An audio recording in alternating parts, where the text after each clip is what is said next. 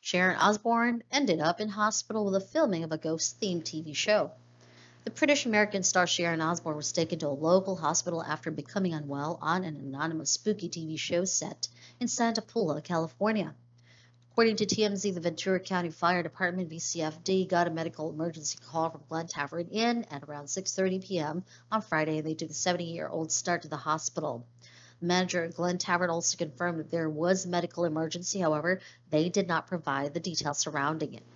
Moreover, Sharon's health issue began after she got COVID in May. However, it was not only her who suffered from the virus at that time. Her husband and youngest daughter also had the coronavirus simultaneously.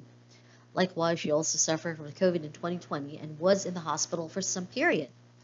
Furthermore, Sharon's 74-year-old husband, Ozzy Osbourne, has Parkinson's disease and underwent a significant procedure in June that will have a long-term influence on him.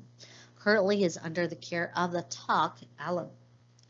For the TV documentary film Paxman Putting Up with Parkinson's, Mrs. Osbourne said that her husband was diagnosed with Parkinson's disease in 2003.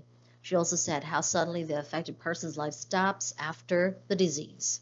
She further added, "When I look at my husband, my heart breaks for him."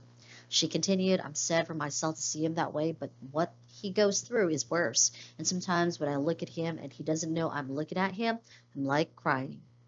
Sharon and her husband married in 1982 and had a harmonious relationship for 4 decades. They celebrated their 40th anniversary in July 2022.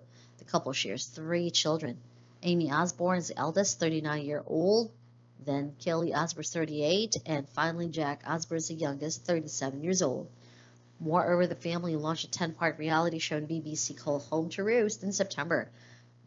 The show was intended to record their journey from the United Kingdom to America. However, Ozzy has stated he no longer wants to make the trip. Now, returning to Sharon's hospitalization, she's been released, but the details about what led her to the hospital are under wrap. Her son claims he's deferring his mother's decision to discuss what transpired to her when she is prepared.